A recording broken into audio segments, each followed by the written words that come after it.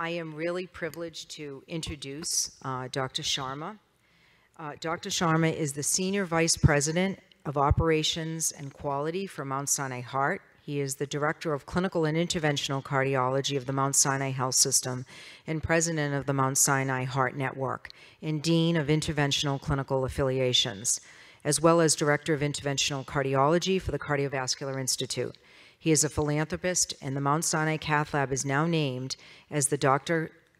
Samin K. Sharma Family Foundation Cardiac Catheterization Lab. Dr. Sharma has built a 250-bed heart hospital in his native Jaipur, India, to provide the best affordable care to all patients, irrespective of their financial and social status. And I also want to say, I have to say this every year, that Dr. Sharma was one of the first recipients of the Nurse Award. The Department of Nursing always does the Physician of the Year Award, and he received it, I think, in 2006. So, you know, you can just tell that he is just so supportive and wonderful. So it's my pleasure to introduce Dr. Samin Sharma. Thank you. All right, Beth. Thank you. Yep, we started this journey in 1998. Right from the beginning, I had the vision not only do a complex symposium, that we have to have our staff, cath lab and nurse tech and cardiovascular technicians, and that led to this such a, I would say, excellent gathering for today. And what Beth showed, she's very detailed and focused with the certifications. Now, what does certificate mean? Well, it basically probably the same thing which you do every day, but it is then recognized by some extramural agency, and that gives you validation. And therefore, it requires extra work. But what it does, it brings up, all of us up, to deliver better care. And of course, Beth mentioned the teamwork, and the team is always there. And you saw that I made a little modification of the teamwork. Those who have the book, this is by Sharma. A team is not only a group of people who work together. A team is a group of people who trust each other also. So both, there had to be a trust in the team to make this happen and to succeed. With that note, I really thank Beth for organizing this faculty and Heidi, both of them, and to make this conference. When I saw that there are a lot of very rich agenda, there will be some Jeopardy, some raffles and all. You all will be very happy, and of course, I know some people are saying it's cold. The bag, as you know, is a blanket. You can take it out if necessary. Hopefully, it won't be necessary. All right. So just to say that I present those my top 10 advances. Used to be only a year end, but now knowing that 5 months before our June symposium, a lot of things happened. So we made it from mid-year of the last year to mid-year of this year. So 2021, 22. Clearly where we are now, the technique of the interventional cardiology started by balloon angioplasty by Andreas Grundig, doing in 1977 in Zurich. And I mean, clearly, since then, we call him, of course, the father of angioplasty. Things have changed significantly. That time, we were keeping patients 5 days in the hospital. Now, majority of them go home same day. But his dream was always catheter-based percutaneous treatment of vascular disease in alert and awake patient. So was his concept. He's the one actually started the live conferences. Used to do when he moved to Emory. There is just like a OR setup, cath lab, and then there's auditorium around. So the key was that the see one, teach one, do one, all this concept started. And after the training, looking at it, used to get certificate and go and do the angioplasty. That is how this whole field started. And now we actually kind of make it perfect in the sense that do it safety, appropriateness, they do it only people who needs it. Because that is one of the biggest criticism of the stent procedure. Maybe you're doing too many stents, but if you're appropriate, that's where you help the patient, community, and ambulatory. This is my quotation that majority we know, 60+% patients go home same day. So these basically which I'm going to show, the top 10 advances which have changed our practice. We start with the first one. We encounter patients who are ineligible for CABG because complex disease or complex medical condition, not only the disease, You call surgical consult, they say, I can't do this surgery, very high risk. And we know the STS, many of you belong to surgical group, where STS is the overall risk calculation, and anything more than 4 is considered as a moderate to high risk, 8 is like very high. And so what we did is that let's see the patients who are surgically turned down, 750 patients. Everybody had a heart team discussion, but make it ineligible, and then followed it that what happens to these patients. And a very complex, you see the baseline medical conditions of the surgical ineligibility, and these are the complex CAD also. And of course, left main in 38%, and atherectomy in 32%, hemodynamic support in 27%. So really tough cases. So what did we find? That basically, that outcomes, that one is they have a complex disease. By opening those blockages, we brought their syntax score. Syntax is basically every blockage in the coronary, we give a number. And any number less than 22 is considered as a low syntax score. 23 to 32 is intermediate. 33 and above is high. So these all patients have a very high syntax score. But then they became low by intervention. As you can show here, many of them had a syntax score of like 0. All vessels were opened up. What did it do? Mortality was 5.6% at 30 days, 3% in hospital, which goes with various published data. Now, surgeon predicted actually mortality just double than what was noted in this. These are high-risk cases, and 6-month mortality was 12%. So you say, well, isn't it too high? But I can tell you, these patients, if they don't get intervention, their mortality probably would have been 25%. The second is the A1C association with cardiovascular outcome post-PCI. We always talk about it. Diabetes have a bad predictor and so, but there are some sketchy data. There are some trials have shown too aggressive diabetes control kills people. So remember, A1C used to be like, go to 5.5, 6, turns out to be not good. Probably 6.57 is better. But more importantly, we say, what happened to the PCI? As you know, in the cath lab, every patient room, before getting the PCI, besides other tests, they get CRP and A1C. So this is the data came from our center, Mount Sinai, large interventional database published in circulation of 14,000 patients. And various groups of patients, what type of A1C values are shown here. Majority of them, I would say, nicely well controlled if you take it as 7 as a cutoff. So you can say they are about half, little more than a half, but of course many of them, A1C is very uncontrolled. It should be more than 8, not 80%. And of course, those who have higher A1C, more complex disease, they are older and other comorbid conditions. But 2 interesting observations came. One, if your A1C was low, less than 5.5, you have higher chance of death at 1 year. Very surprising. Although it has been kind of mimicked in other trials of diabetes, that strict control is not good. Second, if you are not well controlled, then you develop more myocardial infarction. Why? You start popping up the new blockages, plaque ruptures. Now, target vessel, it's a little surprising to us, although it looked maybe a little trend, but overall did not make any difference, that your restenosis was not different based on the A1C. This was a U-shaped curve, and just to show that your sweet spot, we have very nice editorial, which I put it here, sweet spot for A1C value is 6.5 to 7.5. So not less than 6, not more than 8, in that range is the one we should be working on. The third is drug-coated balloon in the small vessels. Now, what is a drug-coated balloon? Drug-coated balloon is not a stent, it's a balloon with a drug on, and it's kind of put in by various the technology that once you inflate, the drug comes off and stays in the coronary arteries. So, of course, peripheral also, peripheral drug-coated balloons have been approved for many years, but coronary has not been approved in the United States.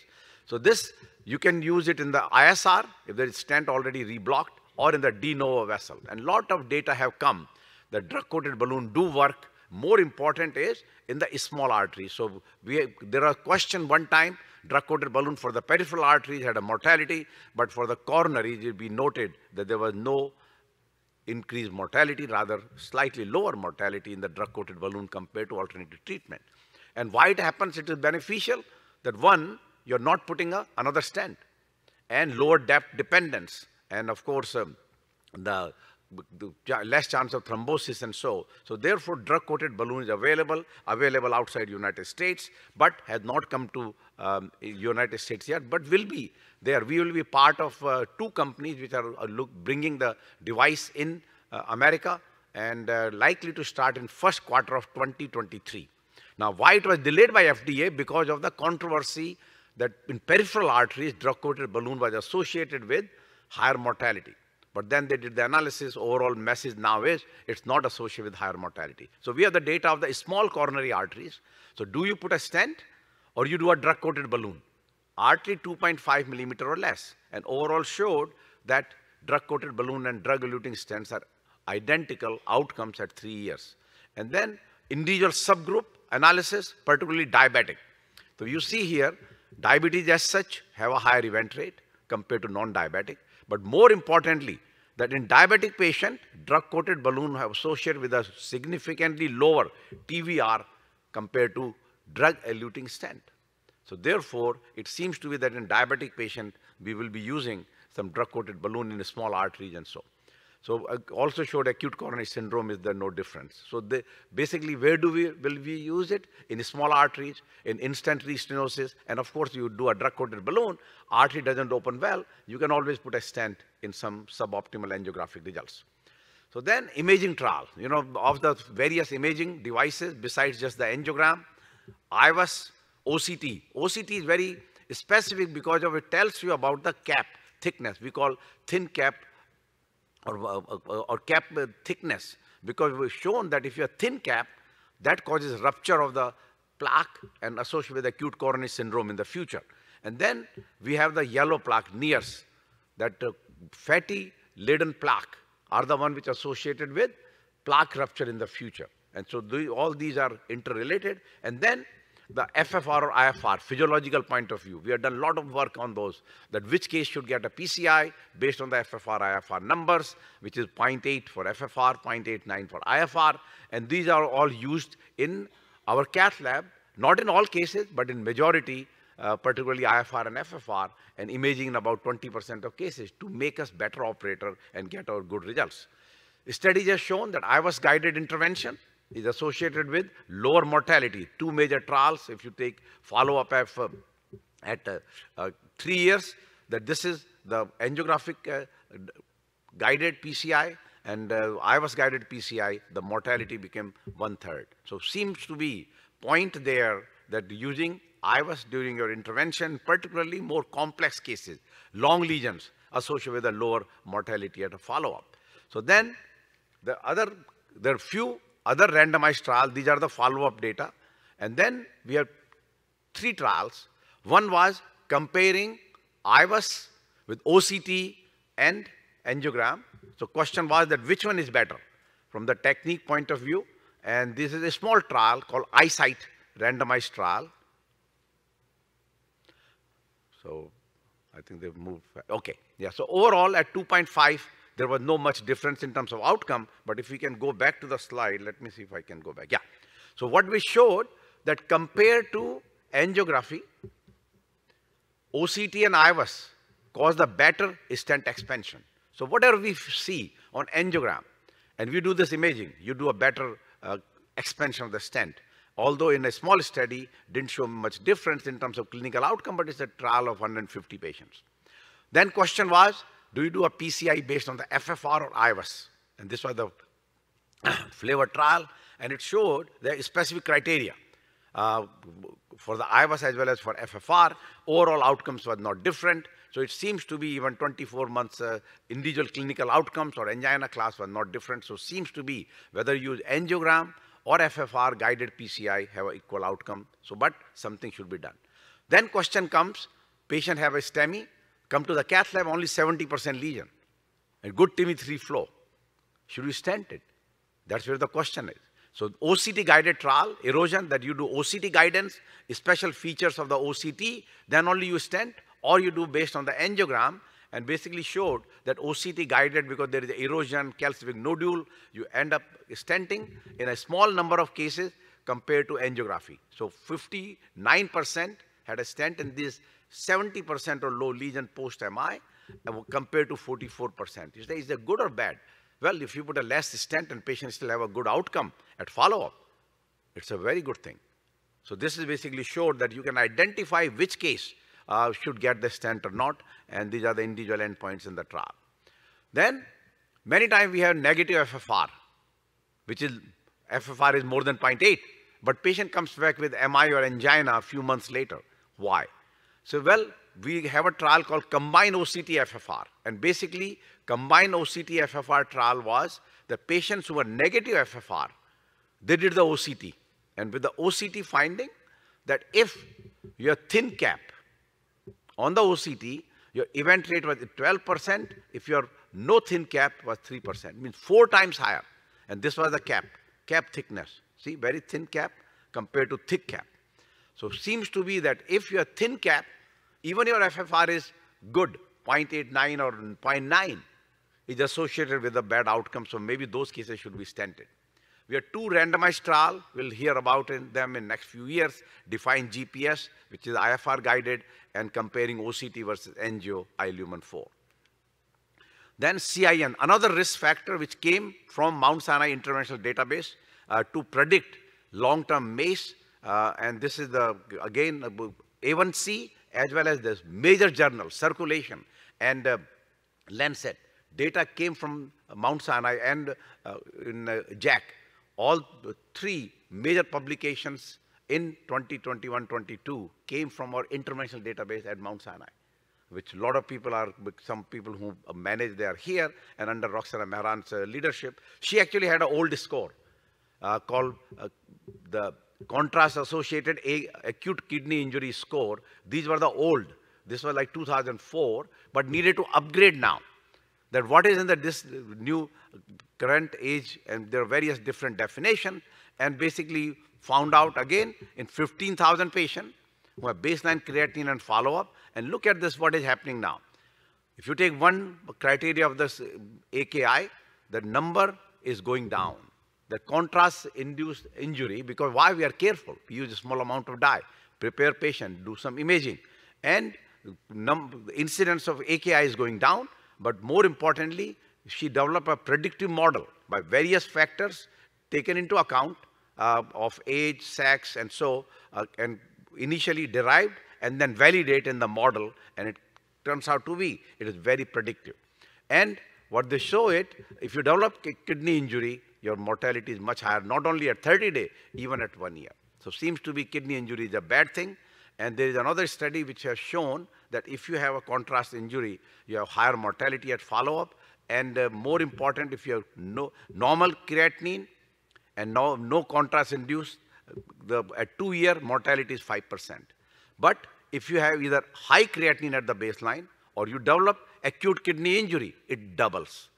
But if you have high creatinine and develop acute kidney injury, you triple. And you require dialysis, it becomes 7-fold.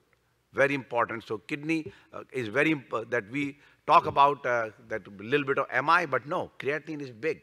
So nice editorial. That bump in creatinine post-PCI might bump off your patient. So we need to take every precaution to decrease this contrast nephropathy. Then the depth de-escalation. What we have learned nowadays is that basically you need more strong antiplatelet therapy in the early time, and after that you don't need them. Our stent techniques and rest of the risk factor modification is so good. What happens is all this strong antiplatelet therapy of prasugrel, ticagrelor, they're associated with higher bleeding rate. So in last few years, we have many trials to de-escalate, particularly after 30 days. And this is the one of the trial called Talos AMI. 1 month, everybody got aspirin ticagrelor after MI, and after 1 month, they randomized the patient to aspirin clopidogrel or continued ticagrelor. Large number of patients, about 2,700, and basically found that if you go back after 1 month to clopidogrel rather than ticagrelor, your event rate goes down by half. And usually because of the bleeding. No difference in ischemic endpoint, but bleeding becomes half. So therefore, you didn't lose anything. You didn't safety remained. But bleeding goes down. So therefore, we now lot of emphasis on de-escalation of this strong antiplatelet therapy. Many of the trials are shown here. The second question is, patient has done 6 months, 18 months, or dual antiplatelet therapy after stenting. Now, what do we do usually? We say, okay, stop the Plavix now and continue your aspirin. So this trial, host exam, evaluated that what should be the better drug? Should be the aspirin or should be clopidogrel? So after index period of 6 to 18 months, patients were randomized to either aspirin or clopidogrel. So this is actually, there used to be a trial called Capri, which was done 20 years ago. And that was patients with the peripheral artery disease, coronary artery disease, and so. So same, basically showed that clopidogrel associated with a lower event rate compared to aspirin. So now you can make it a point that probably it caused less bleeding and less acute coronary syndrome. That on maintenance, maybe patients should be on clopidogrel, not on aspirin. And as you know, many of the trials of aspirin in the last few years have come negative. Primary prevention, secondary prevention in diabetic, elderly, females, all have shown aspirin is a kind of value of the aspirin is going down, down, down. And this is another trial to show that. Then also same in the same field, that rather than giving long-term dual antiplatelet therapy, can you shorten it? Then one of them in high bleeding risk patient called Master DAPT, they give 1 month versus continue your 5+ months. It basically showed net event is equal, ischemic endpoints equal, but lower bleeding rate. So this is where the whole question comes down to, that by abbreviating your DAPT, 1 month, you have lower bleeding rate, whether patient even have prior MI as shown here. Then the same way was that trial called Stop DAPT2 ACS trial, that what about acute coronary syndrome? Can you go down to 1 month in acute coronary syndrome? This one was 1 month DAPT compared to 12 months. And what did we find? That although not much difference in the overall event rate at 1 year, but if you go individually, the red bar is 1 month, and this brown bar is your 12-month DAPT that associated with higher MI. So it tells you that in acute coronary syndrome, you cannot go down to 1 month, need longer. Now, it did have lower bleeding, but at trade-off having MI. So of course, we will not like that. So clearly in acute coronary syndrome, you do not want that. There's another trial called 1 month DAPT done in Korea, has a similar kind of message that overall, then acute coronary syndrome, your event rate in 1 month was 7.2% versus 5. So that actually goes into the guidelines of the European Society of Cardiology, that in patients in acute coronary syndrome, you need to continue dual antiplatelet therapy for minimum 1 year. Of course, patients who are very high bleeding risk, you may come down to 1, but otherwise routine run of the mill 1 year or even longer after 1 year in many of these patients. Then left main. So left main, basically we did the trial called Excel, which was a 5-year data, which I presented last year also. And there was a controversy about mortality. At 5 years, there was 13% mortality in PCI, 9.9% mortality in the cabbage group. And this was not a primary endpoint, and lot in the literature that it was the data were not correctly presented, and so forth. So then we have a very nice meta-analysis of all the left main trials, randomized left main trial, comparing cabbage versus PCI, Syntax, Pre-Combat, Noble, and Excel. Up to 5 to 10 year follow-up, large number of patients, 4,400 with Syntax score of mean 25. And this is the individual characteristics. And what did we find? That every year, yes, cabbage had lower mortality, but we are talking about 1% in 5 years, 0.2% per year, if you combine all the 4 trials. In 10 years is 2%, because 0.2%. So we have follow up to 10 years. So it seems to be, if you take all the trial, not individual trial, that overall mortality of the cabbage and PCI is identical. Now, do have a little higher MI. The stroke rate was numerically lower, but higher target lesion revascularization. So we know that. Anytime we tell the patient that, you know, as long as the patient is not having complication, they may be okay to come back as long as they can safely avoid the bypass surgery. And the individual other endpoints are shown here. And the more complex the disease, the cabbage did better compared to PCI. So I think the jury is still out there, what we should do for the left main patients, particularly if not a high Syntax score of 33 and above.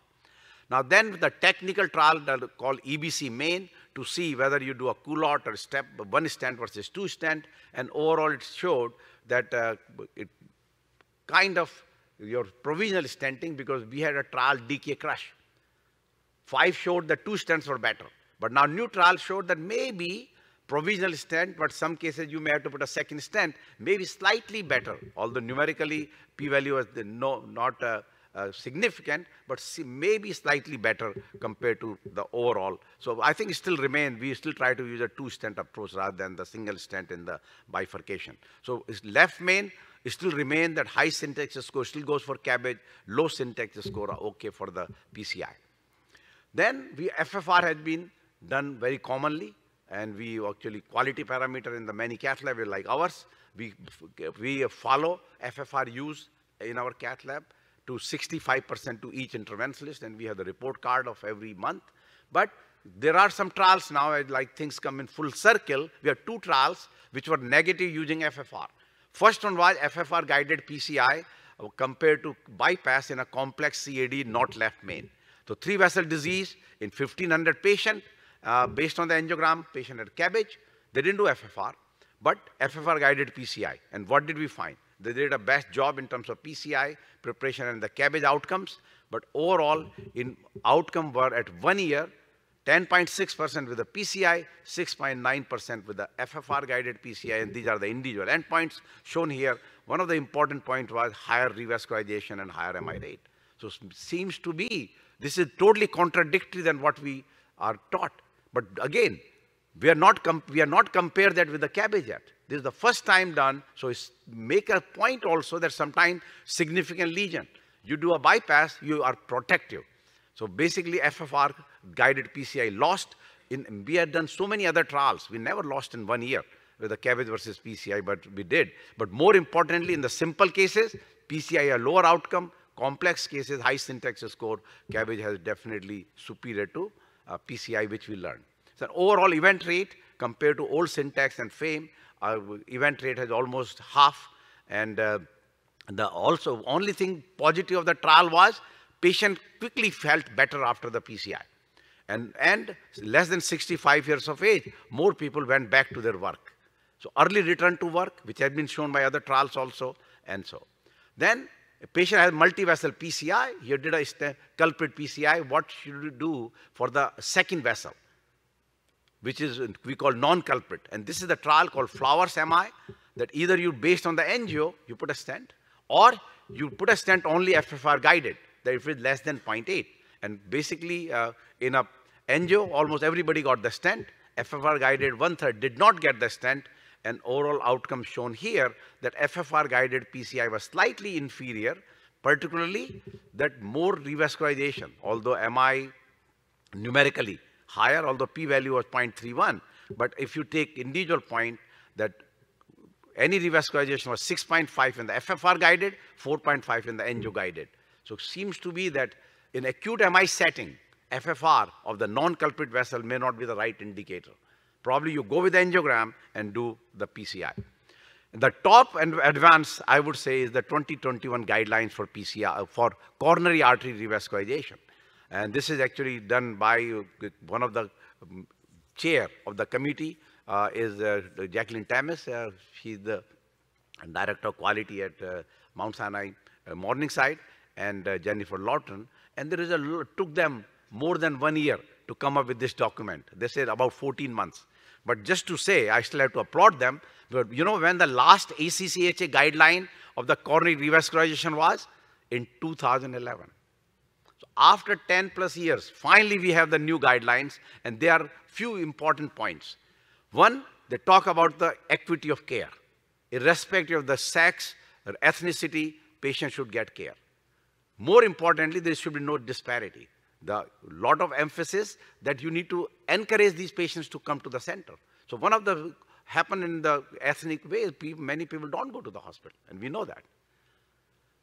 Key is that you have to have a clear system, those kind of community outreach that patients are getting into the system and getting come to the table at least. And then of course, patient at the decision making for the informed consent, all to pre-post care, the individual calculation which I mentioned with the heart team, STS, syntax score, and more importantly, FFR, they made a class 1 indication. FFR should be done. And imaging is actually 2A. And they have complex situation of left ventricular dysfunction, left main, multivessel disease, which I have put it in a simple way, that if patient with a stable syndrome, you have angina, you do revascularization. But if patient does not have angina, the question comes, what do you do to improve patient survival? So you have to know on the angiogram if there's left main disease. And data have shown that left main disease, ideally, if they're complex, should go for coronary artery bypass surgery. But some cases may not be a candidate, then you can do a PCI, the optimum trial which I showed. Then if there is not a significant complexity, you can do both CABG or PCI. So very good encouraging data from there. Now, if you have multivessel disease, they really put the LV dysfunction at the prime. That if you have a bad LV, you prefer more CABG. If your LV is good, more than 50, CABG, PCI, all remain class 2 indication.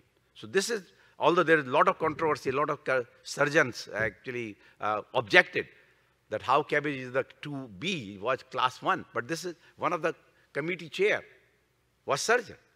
So this is because those are the data. Data have shown that PCI do a good job in long term in these patients. And then of course the complexity, the diabetes, they're all various individual and recommendations.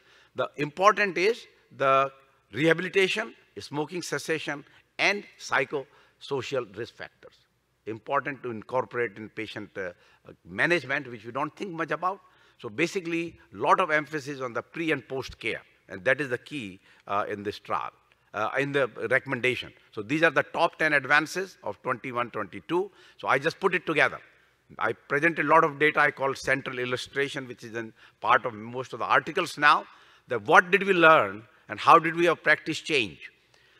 FFR-guided PCI in CABG, FAME, FFR-guided PCI in MI, flower MI, and short DAPT in acute coronary syndrome, thumbs down, not good. Then PCI versus CABG in unprotected left main, with a meta-analysis, PCI in CABG turned down cases, drug-coated balloon, hemoglobin A1C, thumbs up. Imaging-guided PCI, DAPT de-escalation, clopidogrel better than aspirin, new CIN score, double thumbs up. And then real is the short DAPT in high bleeding risk patients and all, and more importantly, 2021 revascularization guideline, triple thumbs up, to make us better interventionalists and improve patient survival. Now people say, well, maybe the interventional numbers are going down. It did, of course, during COVID time, yes, but overall, this is the data for at Sinai. PCI, reasonable growth from 3,700 to 3,828, but big growth here in our structural intervention. Of course, other types of structure here, but the Tower and TAVI numbers, 22% growth. And of course, Jin, who is in the front, she'll present the data clearly, and growth continues. Structural, more growth will happen. I think still will continue some growth in the coronary intervention, but clearly structural intervention. Now, these are the latest report from the report card from the state. We still remain #1 in terms of the volume, 30-day risk-adjusted mortality, and readmission. We got double star means good, 1 star is bad, 6.83 compared to 9. So our readmission rate is significantly lower. And more important, besides this annual event, we have every month 3 live relays of the coronary, peripheral, and structural cases, and that has been a great success. Now over 2 million viewers. Each month we get about 16 to 18,000 hits. And so between CCC Live and YouTube, and of course the new website has been a little more interactive. And of course the app lady we call Dr. Keeney has so many apps which are being developed to make interventionist life simpler and easier.